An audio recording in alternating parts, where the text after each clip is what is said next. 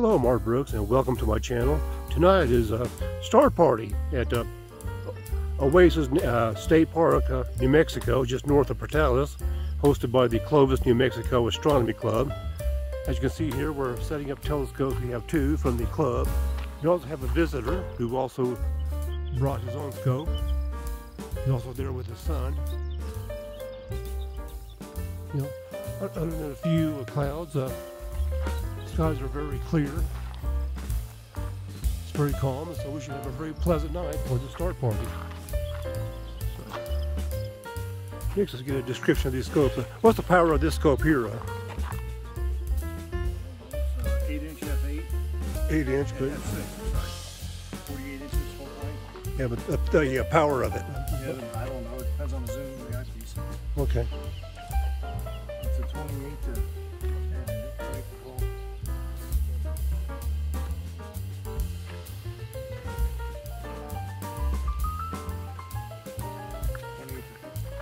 24 to 8. Inches. Okay, well. 44 is an inch. So 48 inches.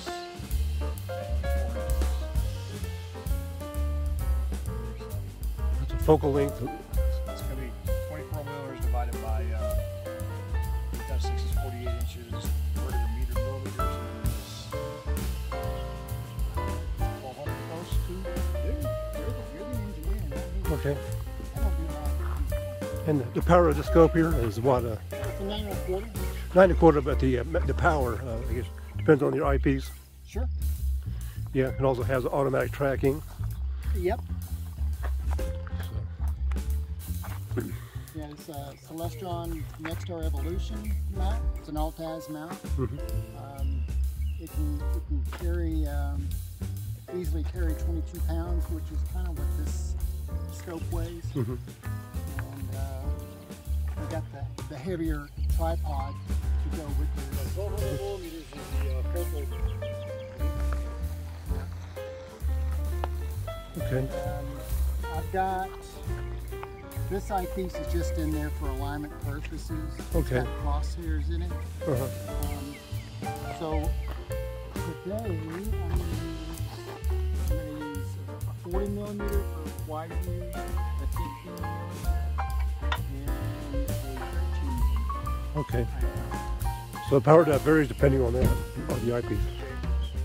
Magnification is approximately 50 to 150 depending on what I select. Okay, 50 to 150, okay.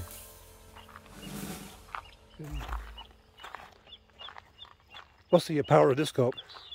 No idea. No idea. It's an Maybe about 100. 8-inch Dobsonian. Yeah. And I got a 17 millimeter eyepiece. So probably about 100 power, maybe. Sure. Roughly, okay. I know it looks at things.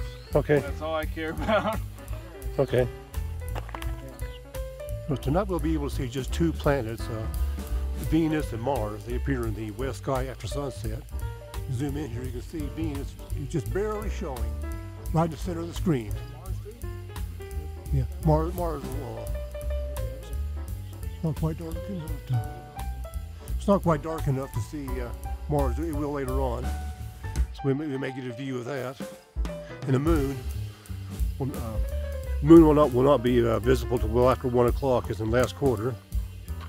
And Saturn and Jupiter, they rise very late at night, so this may not be covered in this video, but we may try. Okay, currently we're viewing Venus on the scope, so we'll see if it shows up on the camera here.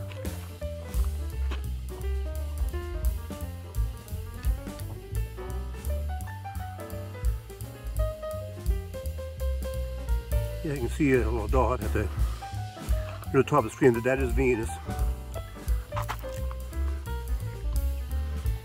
Appearing like a half moon. So it continues to get darker. We'll be having more people show up, and so we'll get this telescope aligned. It has to be first calibrated so that we can set it on what object we want to set it on. That takes some time. And at the same time, the Venus is getting a lot brighter.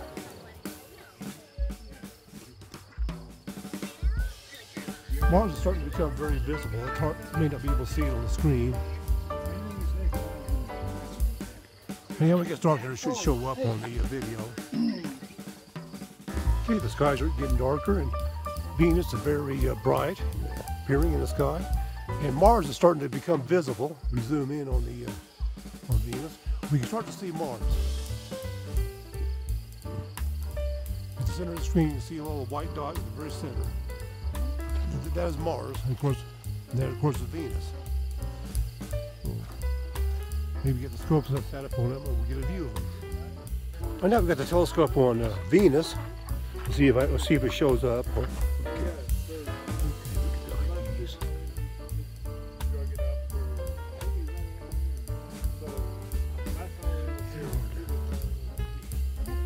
You might want to look. There you go. I saw it. Oh, yeah, sure do. Get closer so I can get into focus. Yeah, just barely distinguishable. Looking like a half moon. Probably about the best I can do on this. I just saw it. Yeah, best I can do. Okay, we just changed eyepieces, so I might get a better view in the same telescope. It was way off or on the side too. Okay. Yeah, much better. Yeah, it looks like a better view.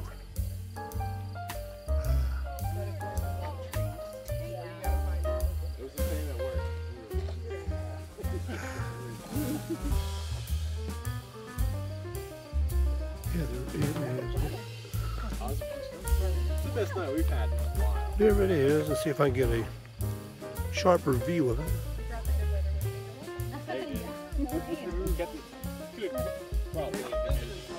Yeah. How about the best I can do there? Okay. Skies continue to get darker, and in the center of the screen you can see two stars. That's Pollux and Castor, the twin head stars in the constellation Gemini, the twins. And then coming into center view is Venus, and the center view is Mars.